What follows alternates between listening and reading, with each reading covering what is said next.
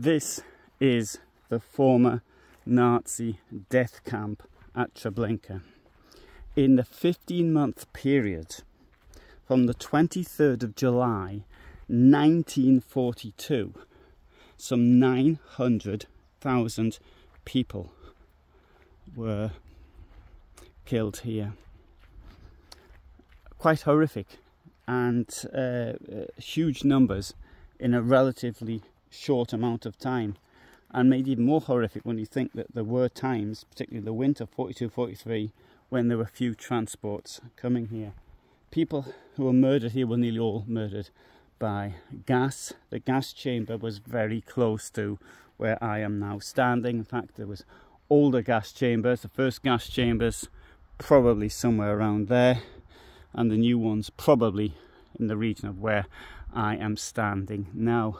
Some people, of course, were also shot at a place they called the Lazaret, which was down there. Lazaret means field hospital. The problem, of course, was what to do with all of these bodies. 900,000 bodies to get rid of. And initially the bodies were buried. They were put into pits. Here they had a mechanical digger, they had two mechanical diggers to actually do the digging, and the people were actually put into the pits there.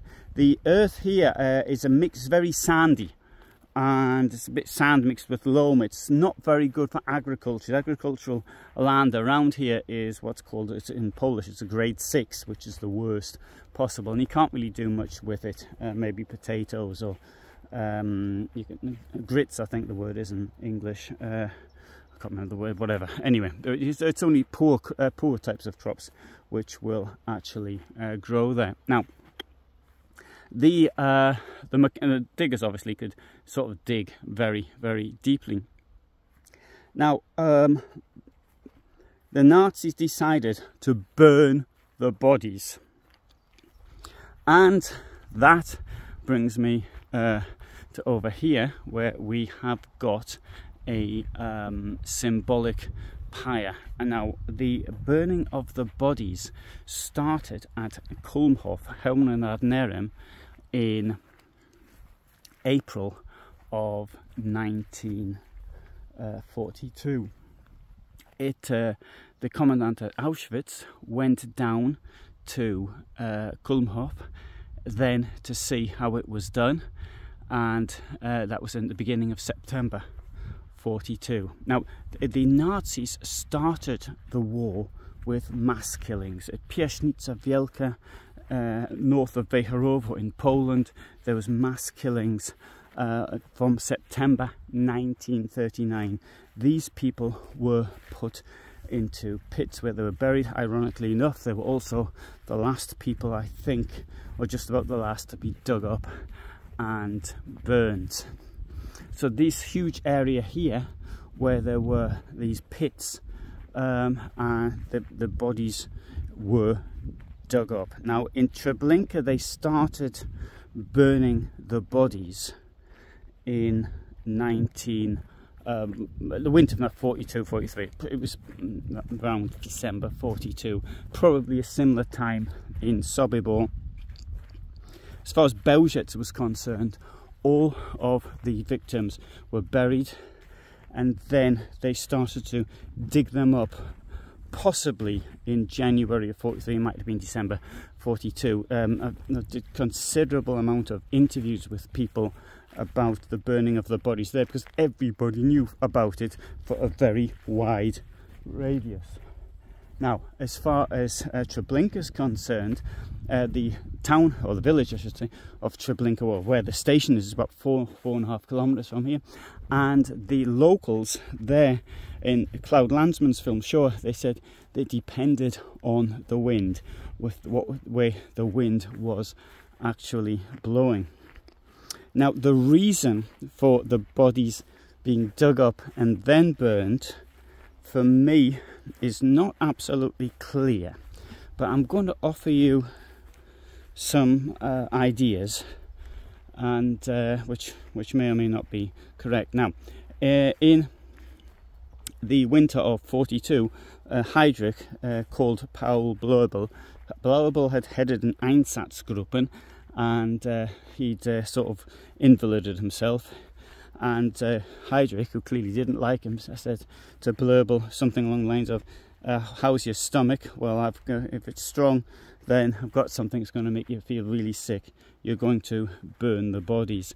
And at this moment, from the huge amount of Einsatzgruppen killings that had taken place in the after the invasion of the Soviet Union, so in the second half of 41, these bodies had to be found, located, dug up, and burned. And I think the reason for that was because the Soviets, in their counter-offensive as from December 41, had found evidence of Nazi crimes. Now here at Treblinka we have this, which is representative of the pyre. Sometimes it's called the roast. I hate that word. It sounds, roast is, it sounds like, you know, almost like a joke word. But the pyres were more or less at this style, and I think that the size, probably this is quite an accurate rendering of it. Why didn't they start burning the bodies almost immediately in the Reinhardt death camps? Now that I can't give you an answer for. I have this theory, which is the following. I might be completely wrong, but I believe this for some time, that the Nazis knew of the Katyn murders in the autumn of 42. Now, normally this was made public in April of 43.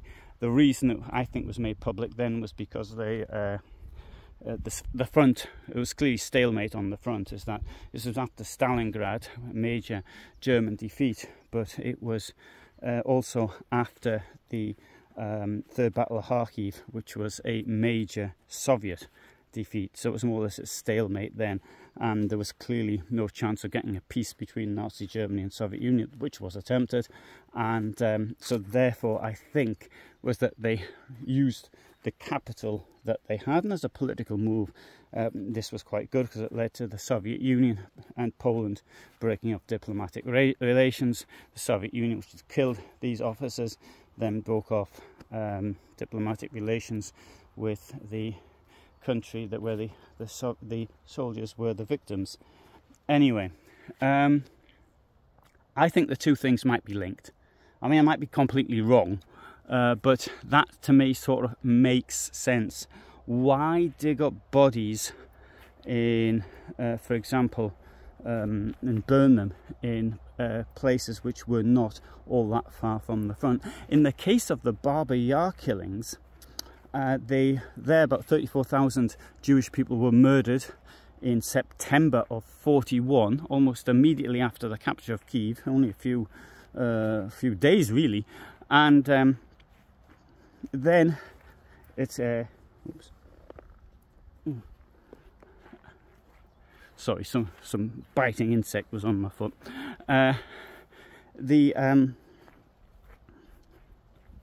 So they only managed to actually finish destroying the bodies only literally a few days before the Soviets recaptured Kiev. So what they did clearly was they started as far east and they sort of then worked their way back. And I've done a video on Sonderkommando 1005, which might be of interest if you're into this sort of thing. I'll put a link to it below. This is my theory anyways, why they then started destroying the bodies by fire. I think, for example, in the case of Auschwitz, it was clear because there wasn't enough space to do it elsewhere, and they did have industrial type crematoria there, whereas here it's done on the same way as it was, bodies were burnt 4,000 or 5,000 years ago on a pyre. So that's how I see it. So I've done a number of videos here from Treblinka. Holocaust is my specialist subject, so if you're interested in this sort of thing, then you might want to subscribe. So I do these location videos, but I also do more of a documentary type, and when I do the documentary type, it's easier for me because I can then check my facts and I can write things down whereas like now I'm just walking around speaking off the top of my head. So I'm going to speak off the top of my head. Not only my ideas might be logical, but I can forget things or make mistakes. So but if I do make a mistake, there's a comment at the top. I pin my comment with putting a correction in there. Right, so if you're wondering what these stones represent, the dead, and on some of the larger stones we've got the names of the communities from which the victims came.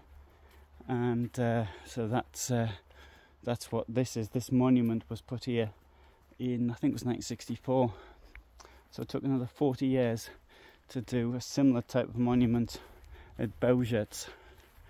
And I think in Sobibor, I don't think they've finished it yet, though I haven't been there for some time. Here there's not so many names as there is at the front. I can see one place though there is Żelechów, which not so in the Lublin district, very large Jewish population, and we have the photographs from the deportation which were taken. That's something I've been meaning to do a video on for ages, and I still haven't got around there.